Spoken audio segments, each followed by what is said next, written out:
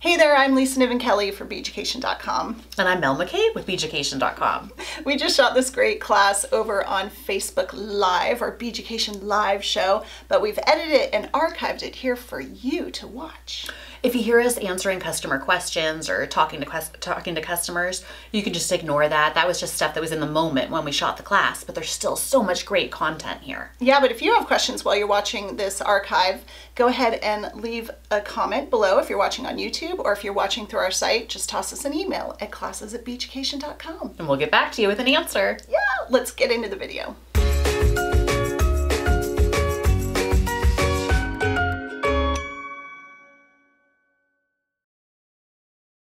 I didn't stamp the crown well, so I didn't even bother with it. The wand might be my most favorite. The wand is so cute. It's kind of perfect for that. Yeah, yeah. And then over here is just the circle with some crystals in it. It's kind of like a chakra thing right down there. Yes, I love that. I don't know if you guys can see if it's kind of dark, but there's the coffee cup with the little green in there. I'll turn it to the side so you can see the colors a little better. So here we've got, look at this little bubblegum machine, but it's the mason jar with different colors in it. Isn't it fun? I love that. Now the sizes, you guys, on the setters are 2.6, someone was asking, and 1.8. And it's for the 2.6 and 1.8 flat back crystal. So let's get set up here. I've got my block on my pad. This is just to put the glue on. I like to have it close by, just any piece of paper. Oh, okay. So let's do, this is a piece of scrap that I have. And let's do the heart stamp, the big hearts. I'm just going to stamp it on here, and then we're going to add some crystals. What do you think? Let's do it. Let me try not to hit the camera because it's right in front of me. Cool. That's good. So I just want to point out what I did with the multiple wax. I wasn't just do. I was actually doing what we call the tilt and tap, but it's very subtle. Subtle. You don't really see it. So I'm just sort of shifting teeny bits and hitting it at each time. When you do the tilt and tap, what I want to point out is you're not hitting it at the angles. You hit directly on top with every single strike, even though you're slightly tipping it directly on top. And don't over tip. I'm exaggerating so you can see what I'm doing. But you saw how fast I did that, and that looks like a really good impression. Looks great. So where should we put the crystals, Mel? What do you think? I just kind of like the idea of doing like 3 right inside. Right inside? Let's do the 2 sizes, so it can be like... I like that, yeah. Your big and your little. Yeah. I think that'd be so cute to do like birthstone ones like that. So this one is the 2.6. Let me hold them up so you can see the difference between the two. They're only slightly different in size. Let me try to get some zoom action on that. Yeah. Okay. I'm going to stamp it, but my hammer and my hand are going to hide the camera for just a second. And this one I'm going to give it a really good whack. Okay. Okay. And we'll just do one right to the side of it, like that. Sometimes with the little one, if you hit too hard, the metal sticks to it. Like I'll pick it up and it'll have the metal on it because it's so deep, which is great. Now remember, you're going to get this look on the back. That's just displacement of metal. There's really not much you can do about it, especially when you are displacing this much metal. As far as the scratchiness and the rim of the heart that you can see there, I could have lined my block with something and it would have taken care of that. Love it. All right, let's get everything ready. What color should we do? Ooh, I know you're going to want this pink. Oh, yeah. Because Stacey had mentioned this would be like a mommy and a baby, and I do think that's a cute idea. I mean, you could do super cute. Big sister, little sister, or mommy and baby, birthstones. It's just so cute. It's so cute. So I always put at least a few crystals out in case you drop one or you launch one or something, and they're really easy to pick up and put back in the bag. Okay. So what we're going to do is put a little dab of glue inside of that, and once the glue's in, I'm going to use a katana, touch it lightly, and then just sort of place it right there. Wow, you made that look really easy. I know. So then after you have the glue, we're going to do glue, we're going to put it in, and you can tap down with this. You can't see because my hand's holding, and now I pulled it out, but this little guy has a little circle indented in the top, so it goes kind of right over the point of the crystal. And it helps you to, I'm going to take that guy off. what I do is I hold the crystal down with it and I kind of wiggle it around a little to make sure it's in the divot. Because I've had that issue with my eyesight where I think it's in, but it's not. And so if you hold it and you're rocking it back and forth a little bit, you'll feel it hit the edges and you know it's in. That makes sense. Can I ask you this? If you were to oxidize or darken the heart, would you do it before you Thank glued them you. in? Absolutely, I would. And I've made that mistake before. Thank you for saying that. Because what will happen is, I mean, sure, you can do it after, but let's say I had a big one right here. It's really close to the edge, and then I got the Sharpie or the oxidizing solution, then I hit the crystal, blah, blah, blah. So, like on all of these, I stamped them all, oxidized them, or moxidized them, whichever way I went with, polished, Then added the and crystal. then, yeah. So you can put the divot in anywhere in there. Because it doesn't matter if you get the black inside the crystal. You're going to cover it up. Or inside the divot, that's right. Okay, so a couple tricks with the hypo cement. It's got this little applicator needle thing. And it's very small. Sometimes when you take it off, the glue already starts oozing out, which you can kind of see. You want to wipe it off and get rid of that. Pull this down just a little. So that you don't end up putting too much glue. Like you can see all these lines of glue here inside of there. And see, it's already coming out again. So depending how hard you squeezed it in the last couple days, it'll continue to ooze out. So you want to do that. I'm going to practice putting it back in for you. So sometimes it's hard to get it in the little thing, especially when you're standing over it in a weird angle. And you don't have your glasses on.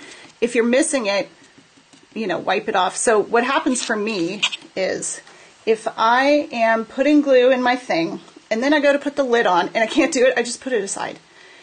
Put the crystal on because you don't want to, you know, miss the glue drying. And then pick it back up and put the thing on later, right? Because it's really, really tiny. Another thing is when you put this back on, let's see if I can get down and get in there. You want to make sure that there's not a bunch of glue. See, that's why I'm not able to see it. There it is there. That was amazing, though. I don't think I could have done that on camera. It's really hard. So see what's happening here with the glue bunching up? Grab a tissue and wipe that off really quick before you close it and are done for the day. It's not a big deal. When you go to open it, it'll be kind of like clumped up. And you can wipe it off then. But it's just best to keep that clean. Okay? That makes sense. So let's go ahead. I'm just bending down to see how much glue is coming out. And I'm just going to put a little dot there and a little dot there. That's all it takes. Oh, I love it. Let's pray that I can get it in that little hole. Hey, look at that. I almost always just put it aside because I can't. I mean, it's just too much pressure. Really hard. Yeah. Okay, so let's start with the blue. Just going to pick it up and lightly, I can kind of like hit it against the edge and wipe off, right? Okay. And then with this guy, just press it down. And now the pink. See how easy? I'm not pressing hard at all. I'm just beep, a little light. And then it looks like that guy's not quite in there. So one tip is like a little wax kind of tip, and then the other tip is just metal that is pressing it down. That's exactly right, yep. And the metal thing is like a little tube. So it goes right over the head of the crystal. Oh, okay. So that's why it kind of holds it. So I just wanted to get close there. So with the glue, I don't have any tissues here, but you can wipe it off at this point. Don't be tempted, like I sometimes do, to wipe it off with this. I would be tempted. Because then you'll get glue all over this. Okay. So have like a pin or a tissue or something that you can just go whoop, whoop, and wipe it off. Even. Toothpick is a great idea. Sometimes when you wipe it off with a tissue, it like smears it, and then you just have to polish it off like you would an oxidizing solution. So not that difficult, right? Like it's pretty awesome. I would give this about 12 hours to set.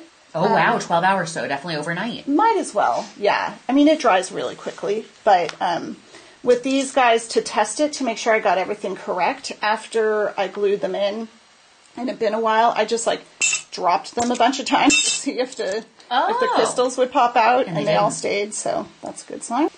So when answering the question, when and how do I add flatback crystals to bent metal, I decided to mostly test it on a ring, because that's the most drastic curve, right? Does that make sense? Yes. So it bends the most, right? Whatever it does here, if it's acceptable, it'll be even more acceptable on a cuff, because on a cuff, the curve is so much bigger that it's not going to cause such a drastic effect to the divot, which is what we're concerned about, that would be on a ring. So that's why I'm kind of sticking with a ring for my example. So this is a wrap ring. It started flat like this, exactly like this. This is aluminum.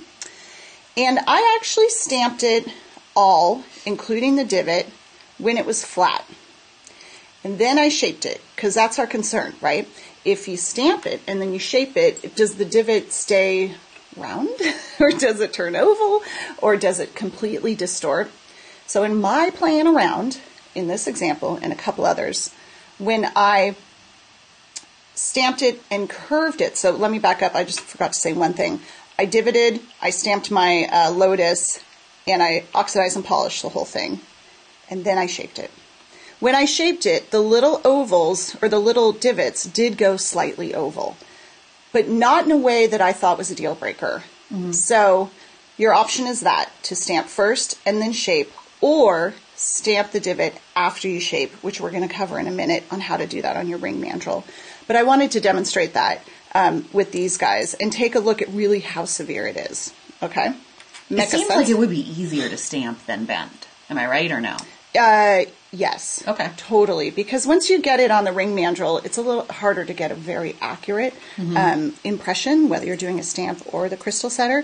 When everything is flat right here on your bench block, it's way easier. So let's do this. I've tried all the metals, and they all really came out the same.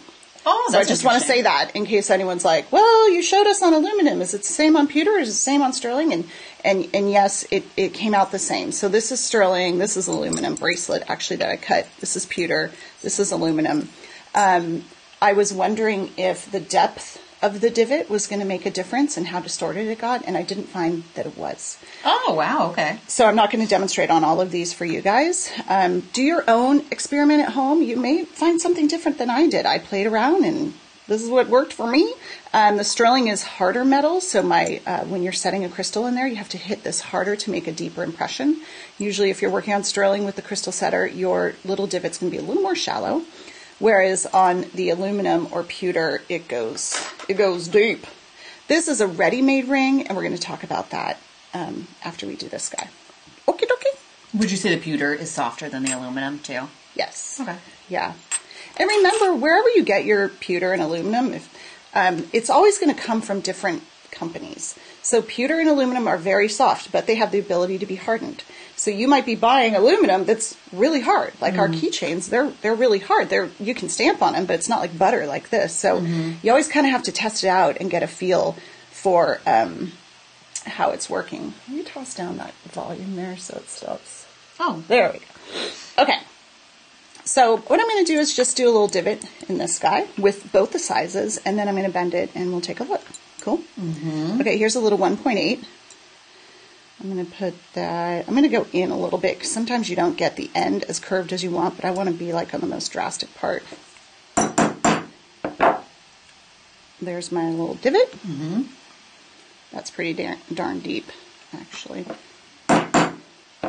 Here's my other divot. Let's just do a few more where I go like... If you were to turn it around and hammer it with a plastic mallet, would it undo the divot, you know? No, it would definitely, well, okay, so look at it from the side. The divot isn't protruding through, so you can't push it back. Oh, okay. And it's not protruding through because it was on here. It looks like it's like, but that was like, you stopped me. So it basically just, well, that shows you why this is distorted here and why the whole thing curved, because it pushed the metal somewhere else. It pushed it out this way. It has to go somewhere. It kind of flattened it for sure, like squished it, but it has to push it somewhere. But if you wanted to flatten that and you had a plastic mallet, you just go back like that, or... Oh, okay, that's cool. And it doesn't really change the divot. Right. I love it. It doesn't. Okay, so there we have that. I'm going to, like I said, do an extreme curve. So I'm going to use my large wrap and tap pliers. And let's curve this and see what happens. So I'm going to go on the middle step and just really push hard there. So let's say I was making a ring, and this is a pretty medium-sized ring. Let's take a look at what happened to the divots. Meow. Like those sound effects. They did not really morph that much. I'm so surprised. Yeah, they hardly distorted. They really didn't, yeah. Yeah. You can stamp first and distort it, bend it, and it won't be extreme. If you want, we can, I'm just going to straighten this out so I can work on the other side. Why don't we do an even smaller curve? Now, you do not want to glue the crystals in and then bend it, right? Because I've seen people ask that. For sure. Okay. You do not want to do that. Because they're going to be popping. They're going to be popping. And let's talk about that. I'm so glad you brought that up, because not only will you not be able to bend it because you won't be able to grab it with your pliers, the glue that you're using is probably going to dry very stiff. So when you bend it, it's going to crack it. And then off goes your ring.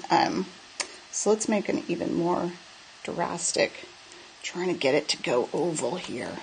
And it's just not, maybe a little bit, slightly. maybe. So what happened when I did this ring, I did have one that went slightly oval. But what it does is it makes it an oval. It takes a circle and it makes it long. In that process, it doesn't make it more narrow. So the crystal still fits. It still fits great. It just, if you hold it, it goes, tick, tick, tick, tick. It wobbles a teeny bit back and forth. But once I glued it and looked really closely with my glasses on, I couldn't see the edges. And it was still in there. It's not like I have a crystal set with this big blank space of divot on either side. Does that make sense? Yeah, totally. So, to me, this kind of tells me, all right, I think I can do this. I think it's fine to stamp first and then set it. And that's what I did with this ring. And I'm trying to see if any of these came out slightly oval shape. We can try to zoom in. Tracy's wondering, have you made a ring with crystals and then worn it for a while? How do the crystals hold up? I've not done that. It's a good question. I would say, as always, it's gonna depend on how much you're wearing that ring, how much you're washing your hands with that ring, as well as how deep the divot was. So that's kind of the key. If you made a really deep divot and you set that sucker really deep in there, that's going to give you more security. So with this bracelet, I did exactly like we just talked through with the ring. Look at all the comments are coming up. Oh my God, I love it, I love it. It was flat. I stamped it with the setter. I shaped it. And then in order to hold it, I used a little tip from our friend Aubrey Campy. Shout out to Aubrey, who in the group was talking about how she was able to hold it. She used a bowl of rice and placed it in here so that while you're doing your placing of the crystals and your glue, you don't have to hold it. Now let's talk about setting a crystal in a ring that's already made. In that case, you're going to need a ring mandrel because you need something to support the ring on the inside, just like with stamping, so that when you stamp it, the impression goes into the metal. If you just, obviously, stamped it like this, it's just going to smush up your ring. So if that's the case, you're going to need a ring mandrel. I like to put my ring mandrel directly on my sandbag. I totally nestle it in there.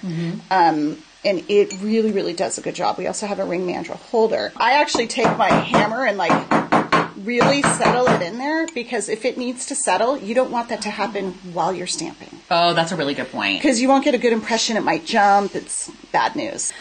Setting a crystal on a ready-made ring is just like stamping on a ready-made ring. You need to have it really nicely snug on your ring mandrel. You're going to hold this here. I actually, when I stamp or do this on a ring, I go kind of light at first to make sure it's in there, and then give it a good one. Because if it has to settle more and you just go big, the whole thing might go, yeah. Oh, okay. So, did you see that? Kind of how that sound went? It's going to take a little practice to get it exactly centered if that's your goal. So make sure you have some metal that you can practice on. Yeah, Aisha had mentioned this makes stamping so much softer sounding too, doing it into the sandbag. Sure. And it really is. It's not loud at all. The metal mandrel holder, which is also a great tool if you have it. It's awesome, but it's loud. Okay, so this is pretty... What did Cody say? Take my money. Shut up. I love the little gif that they use it a lot in the group. It's funny, of that baby, it looks like a baby from the 30s just chucking money out the window. It cracks me up. Okay, so this is pretty straightforward, right? But what I really, really want to talk about doing this on a wider ring. So this is a ring that was, I just used a piece of scrap. This was a bracelet, the end of a bracelet blank, and I cut it like whatever, that's ugly, but pretend like it's amazing. Now when you put this on here, you pull it up to as snug as it is, but it's going to be hitting the metal really tightly. It's not focusing, there we go. At this end, because let me see if I can try. Oh yeah, you can see there's see a lot the gap there. There's a hole because this is a tapered mandrel. So stick with me here, guys. This is tapered mandrel. So whatever you go to stamp over here or in the middle, the metal's going to have to push down a little bit, hit the mandrel, then impress because it's tapered. The mandrel's tapered and this is wide. So it's really only connecting with the mandrel on this side. That's why thinner ones are better. If you can get a stepped mandrel, that works well. I just want to point that out. It's not doable for sure. Like you can still do it, but that's definitely an instance where I'm going to try to zoom in on this a little bit, where I'm not just going to come in with the hammer and just whack it. I'm going to go kind of soft because the metal needs to settle to the mandrel and then the impression will happen. So if I want to go dead center there. Plus, did you see it's still settling in my sandbag because I picked it up? Wow, that looks quite good. Yeah. But if I try to stamp it out here, it's going to flatten the metal and distort a little bit. So if that's the case and you're doing like one on this side, one on that side, do yours here. Turn it around. Do it over there. That makes sense. And I'll bet you if it's thinner, like that looks like it's about 16 gauges. But if you were working on something that was like 20 or 22. I mean, you can see how it distorted it already. Yes. So, but that's okay because afterwards I can go back through with my nylon hammer and get it back into shape. It's not going to mess up your little divot. But it definitely advocates for, if it's possible to do it flat, it might be easier on a wider band if it's not already soldered, right? Yeah, agreed. So this guy, I had shaped it. I did all the stuff, right? I did all the stamping and the divot and then shaped it into this wrap ring, sized it on here. Remember when you're messing around on here, this is a really wide band. So I make sure it was round there, tap, tap, tap with my plastic mallet, flip it over, make sure it's around here, Everything's great. It's the size I want. I'm now going to go ahead and glue the crystals on. Can you stamp on your wrap and tap was a question.